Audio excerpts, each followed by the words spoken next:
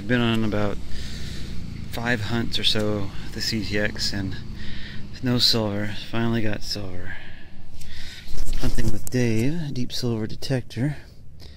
And this was an iffy. This is a rosy, but man, well, it wasn't iffy.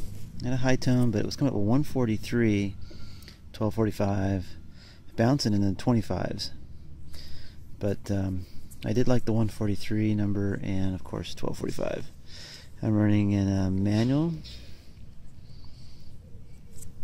21 combined and a high trash.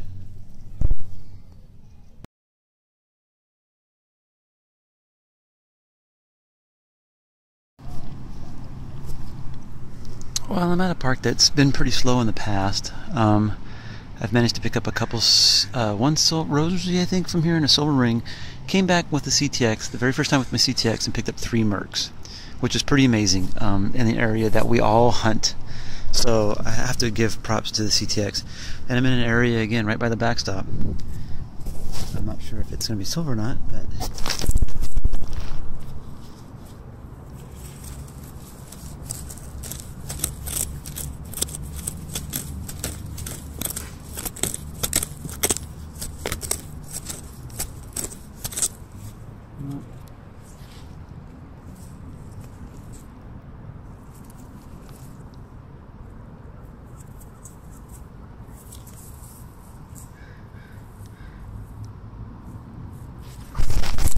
it's a wheat scent. But what surprises me about the wheat scent is that it was coming up some really good numbers, 45s, and thought I might have silver, but you know, we've hunted this park quite a bit. There's a little piece of iron.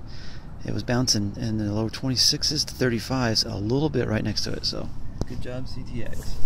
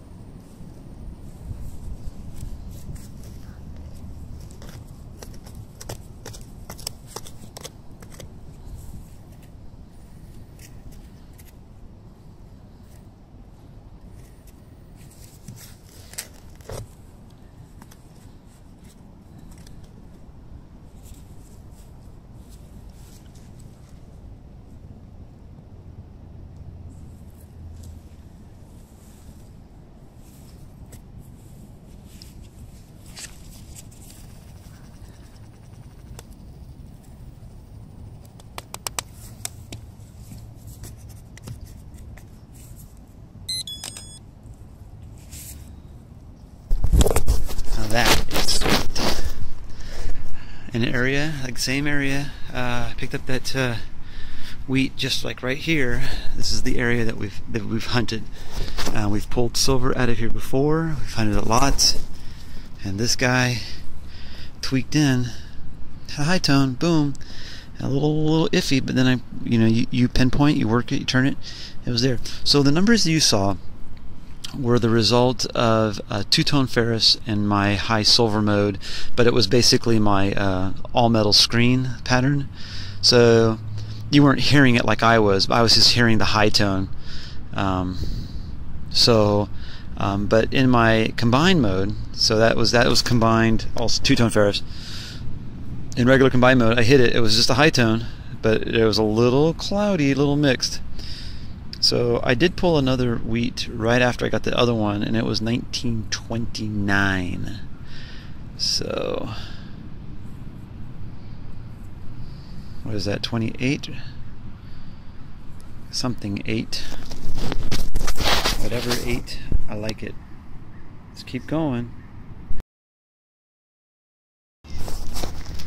Well, my timer just went off, so I got a couple more minutes, but had a funky high tone, playing with it a little bit. I decided to dig it. First thing that popped out of the ground was this, and I thought it was just a piece of junk. Then I saw laying off to the side of it this little stick pin or something. So I think those go together. I'm not sure what they are. And then I kept vibrating. It actually still vibrates. Found this big old hunkin' square nail, and then another square nail.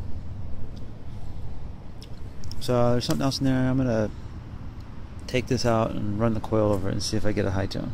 But yeah, I think this is just a piece of junk jewelry. It's too bad though. Clean it up and get a picture of it. But it was down there with these guys, so it's old. If I had to guess, it was probably at one time an owl pin or something, but it's all toast now.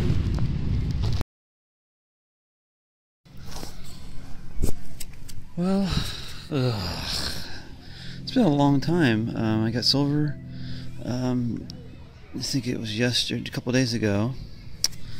I got a pendant, another pendant. This was coming up about 6 inches, and it was down 6 inches, but it was coming up a low. It's a religious pendant. It was coming up low. It was like a 42, 12, 42, 14, 42, and about 6 inches. So that's what intrigued me, was the depth.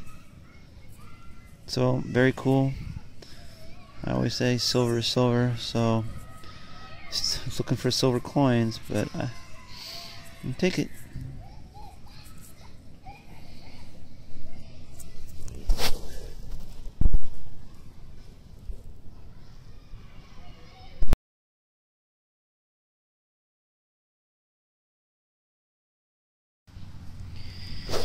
Alright, here comes another attempt. Okay, here's where the CTX fails again. It's the tone. You get a nice high tone. It's like, I don't know what it is. Numbers don't mean anything, because I've dug 6-inch memorials that have given me quarter numbers and good quarter tones.